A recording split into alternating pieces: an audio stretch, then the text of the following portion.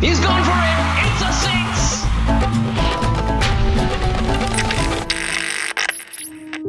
Who did you turn to when you saw that there was no place for you in the 11 and you traveled to England, you didn't get to play at all? Was there one person you called or spoke to, sort of confided in about how you were feeling? I didn't speak to anyone during the tour. I called up Rahul sir after the tour. He's been someone who's always been there for me. He's someone that I've really gotten close to, and he's someone that I can call at any time if I need anything. My dad keeps calling me and asking me, why aren't you playing? You should be playing. And then I was like, it's not my decision to make. You don't seem to have become bitter at all after all these setbacks, which perhaps goes to show how you are mentally and how you look at life.